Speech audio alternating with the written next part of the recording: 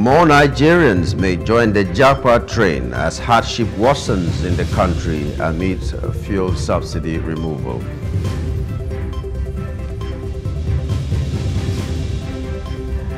Monthly fuel consumption drops by 18.5 million liters after deregulation. And on the program, as usual, we're going to take what the national dailies, some of the national dailies are saying as their headlines.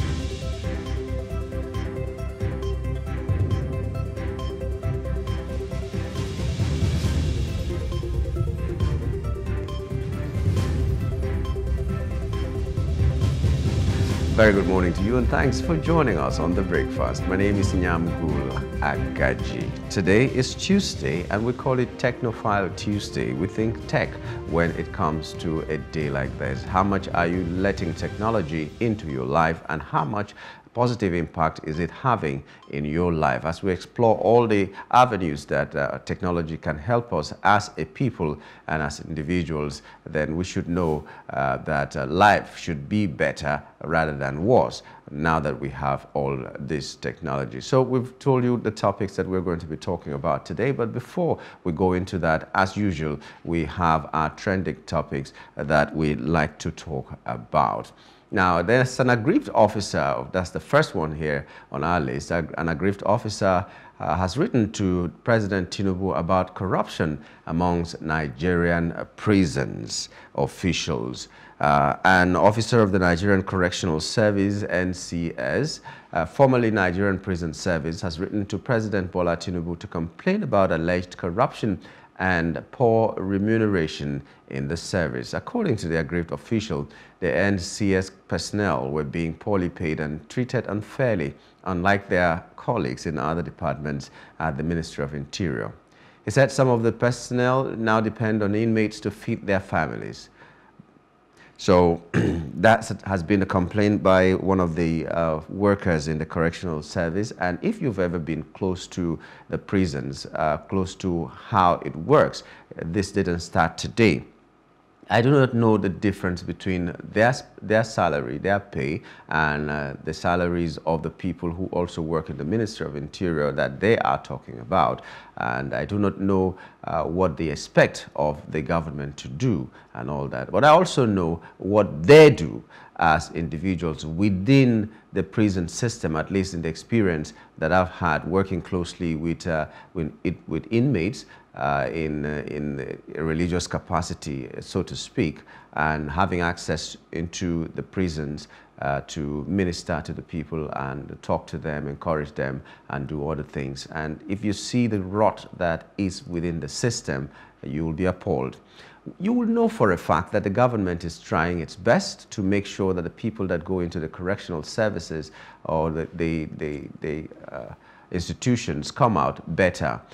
They provide things that will help them to become maybe tailors, maybe carpenters, maybe seamstresses, as the case may be, for the women, hairdressers, and all that. And those things are provided. The government also provides soap. They provide toothpaste, they provide money for their feeding and all that. But you'll be shocked that when you go to the prisons, in at least the ones that I know, these things are not available. All the things that were supposed to be in the workshop are not there. Not that they've gone bad, but they're not there. Sewing machines are not there. Carpentry tools are not there. They used to be there. Some of the prisoners saw them and they just disappeared. Some of the warders' wives have stores that they sell soap, they sell toothpaste, they sell other things that supposedly are to go to the prisoners and all that. So it is you who is visiting the prisoner that will now be the one to bring them soap, to bring them toothpaste, and a lot of other things that the government has provided for them. And if you talk about borrowing money from the inmates, how do the inmates get the money that they borrow to warders and all that? So is that not reporting themselves that they allow a lot of things to happen within the prison system? In the experience I had, I saw a situation where prisoners were allowed to go out and work, get the money, when they come back, so long as they settle at the gate, they are allowed every day to go out. Maybe those ones who have served their prison term and maybe are left with 6 months or so out of the maybe 10 years or 5 years that they are supposed to serve. So they let them go out. Some of them have shops outside. Some of them go and do manual labor. Some of them do a lot of things, and they come back with money and they settle at the gate and they come in. At the time I knew it, it was 150 naira at the gate. So long as you don't come beyond 6 o'clock, you're good. So you go out early in the morning, do whatever you want to do, travel if you want to travel if you can, and then come back at 6 o'clock, settle at the gate and go back in. So who is monitoring them? So as they complain about what the government is failing to do, they should also look inwards and see what some of their personnel are doing. You see, when they're cooking for the prisoners themselves, a prison yard that will have up to like 100 people or 200 people, they are eating from one pot that looks like a drum, no fish, no crayfish even, nothing in that thing. And one of the days I was there ministering to the people and talking with them, and I saw that in a very, very big party pot, as I would like to call it, that there was one mackerel inside, what we call iced fish, one that was inside. And when it was cooked, they had to remove this same one, put it in a smaller pot, and then cook it for the chief warder on that day. Everybody else ate that soup without the fish, but with just the smell. We have all these experiences. So who is monitoring them? That's one thing. And then if a lot of money has been voted for prisons to correct these people so that they come out into the society better rather than worse, who has been taking the money? We have to ask all those questions. The thing in Nigeria that is giving us the conniptions that we're experiencing is monitoring, the lack of monitoring in every of our government life, as it were, our public life, as it were. So nobody monitors the prisons, nobody monitors the schools, nobody monitors the contractors, nobody monitors anybody. So anybody can just do whatever they want to do. That's why we hear of ships in yesteryears coming to our shores empty, even when money was voted for those things to be for fuel to be bought or for petrol to be bought, and it will come empty and nobody will say anything. Nobody monitors anything. So the roads are constructed. It was supposed to be, let's say, 10 feet thick, and it is done, it's just 2 feet thick. Nobody monitors, nobody cares what happens. And so in 2 years, 3 years, it's dilapidated again. And possibly that is why the Lagos-Ibadan Expressway has been under construction from like Zebediah would say, time immemorial. So we'll keep doing it and doing it and doing it because nobody's monitoring and everything just goes the way it goes. So as the prison warders complain, which is maybe possibly a very valid one, maybe their salaries are not good enough. They are at risk when they're taking care of prisoners and all that. So they should look into that. Them and all the other security agencies, security personnel that we have should be taken care of really, really well. So if there's something that needs to be done, let it be done. But also, as something is being done for them, they too should look inwards and see how they can have a human face. Maybe it's because their salary is small. That's why they sell off all the things that government provides for the prisoners. I don't know. But whatever it is, as my people will say, when the hand washes the mortar washes the hand. So while the government is trying to do, or they are complaining that the government should do something very positive and help them in the plight that they are finding themselves, they too should sit up and do their duty for which they were called. If you cannot do the duty, then leave for someone else who can do it, so that they can do it wholeheartedly and make sure that the people who go into the prisons do not come out worse.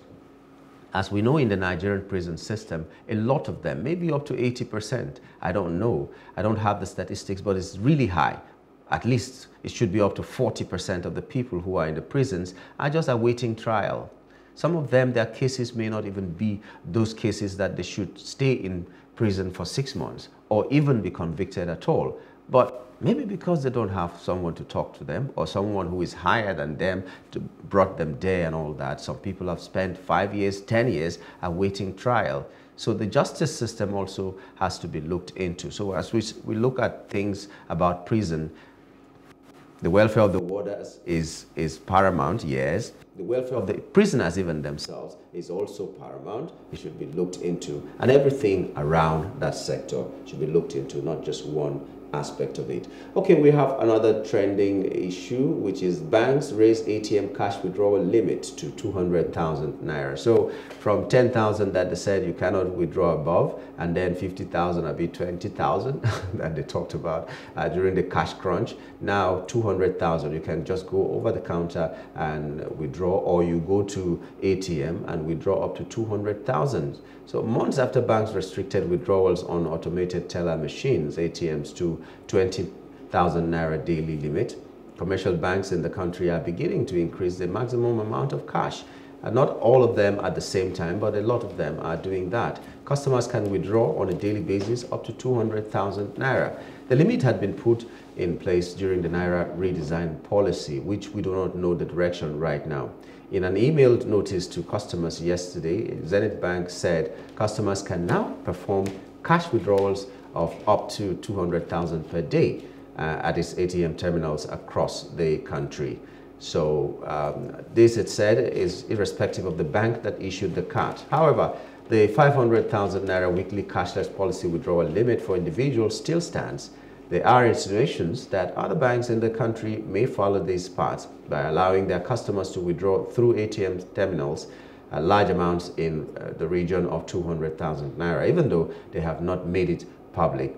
So you go to the bank, you can withdraw so much money. Now, I'm just asking myself this question. This is the 7th month of the year, and by December, the old notes are supposed to phase out, as it were, even though they say in other countries they exist side by side. But we don't seem to see any new notes being printed. So if in the next 7 months that deadline is reached, what is going to become of the naira?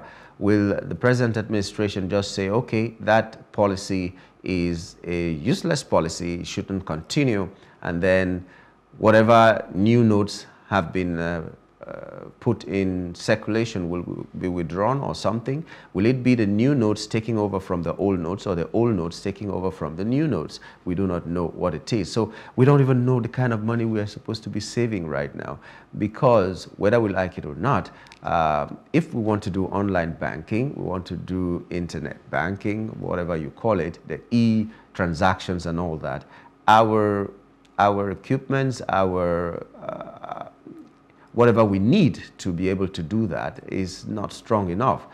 We know what happened during the time of the scarcity of funds, that everybody was encouraged to do transfers. We know what the POS machines also, or operators also charge for every 5,000 or every 10,000 and all that. We even know how much the banks charge. The other day I was doing a transaction just 10,000 naira, and the bank charged me 250 naira for that transaction of 10,000 naira for whatever kind of name they called the charge, but it was 250. So what is the difference between the bank and the POS operator that is charging also 200 naira to do a transfer of 10,000 or to collect 10,000 from them? So if the bank will be doing this, if you go to neighboring Ghana, it's not so neighboring, but at least we see Ghana as just the next country here. You go to Ghana, transactions like this do not attract any money. But in Nigeria, you end up spending, okay, if I were to make a transaction to 10 people of 10,000 naira each, and they're charging me 250 naira for every transaction, that would be 2,500 naira for that day if I've done to 10 people. If I do more than that, then let's say 20, that will be 5,000 naira. So if you keep losing 5,000 naira because you're doing bank transactions, why would people want to save their money in the bank to do transfers? Why will they not save it, or decide to save it inside their pillows or under their mattresses, so that they can just take the cash and then pay? There are a lot of things that if we need to change from one thing to the other, we need to put in place. So charges here and there, Now we have 7.5% value-added tax for everything. We have fuel subsidy has been removed, which I do not know at this point whether it was a very, very good decision, because we are clapping that the government has the political will and they have done this. But the question is, who is gaining after they have done this? Now that the money has been freed from the hands of the people that they call the cabal, where is it entering? How much better is my life without the subsidy? So if we were spending trillions of naira to do fuel subsidy, and I could still go to work without problems, I could buy food without problems, I could dress myself up without problems, I could still have some luxury without problems, and now the subsidy is removed and I'm clapping, what have I gained? There's some people who are even losing in relationships, because relationship will also be tied to the way of life that you can have, the cost of living that you have. You can't take your girlfriend out anymore. You can't buy your girlfriend a gift at Christmas. Valentine's is coming. A lot of people cannot buy because they're saving the money to even pay transport to workplaces and all that. So some people might end up not getting married. Funny as it is, but it affects every aspect of our life. So who is losing now that the fuel subsidy has been removed? And when the fuel subsidy was removed, we hear that the bill that Nigeria was spending was just something that was a lie all this while. So they found out the real data for the consumption of fuel in the country. So if it was like 1 trillion naira that they were spending, and now it is reduced to maybe 5 million naira, that is manageable, isn't it? So the layman will ask, why not, now that you have the data, you just continue doing it because you know that you are not spending too much. You just didn't know the data then. That's why you were spending humongous amounts of money buying nothing and also financing the fuel consumption of other countries and all that. Well, arguments will come from here and there, but at the end of the day, the big question is that how much better are we without the fuel subsidy, the supposed fuel subsidy that every government said was a scam?